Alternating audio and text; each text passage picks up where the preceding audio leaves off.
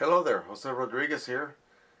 In this video I'm going to share with you a project that I did several years ago where I actually built a working milling machine out of cannibalized parts. I actually used my small Asian drill press in order to machine some of the components for this little unit that you see here. It was made out of existing parts. This is an XY table that I bought. This is a controller for a variable speed DC motor that you see here. This actually came out of a scroll saw that basically wasn't operating as it should. The linkages were just bad. I use a Taig Microlathe spindle or headstock with pulleys from the Taig system.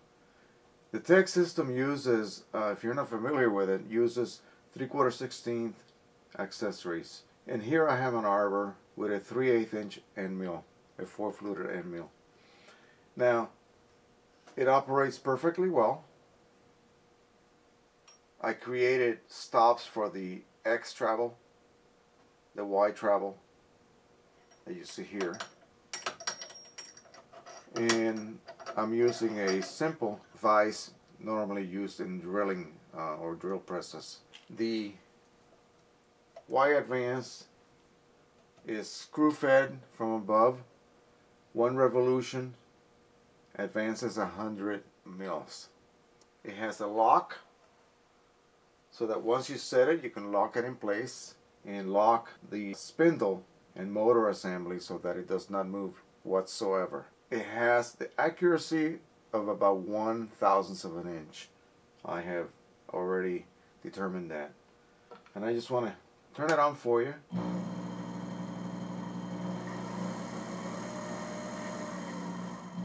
It operates flawlessly. Let me tell you, I use this machine to build many of the components that I show on my various videos that I sell through littlemachineshop.com.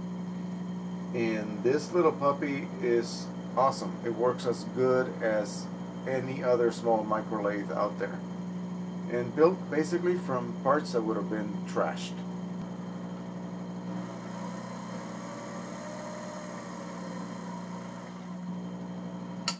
Anyway, so I just wanted to share this with you so that you can see what you can actually do if you really set your mind to it. All of these things were just going to be tossed. I actually used the column is the bed of a Taig lathe. It has a dovetail steel bed on it, and the headstock simply rides on that along that dovetail.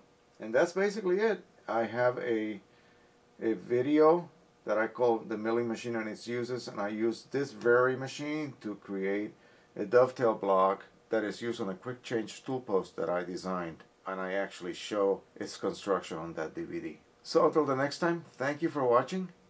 Bye bye.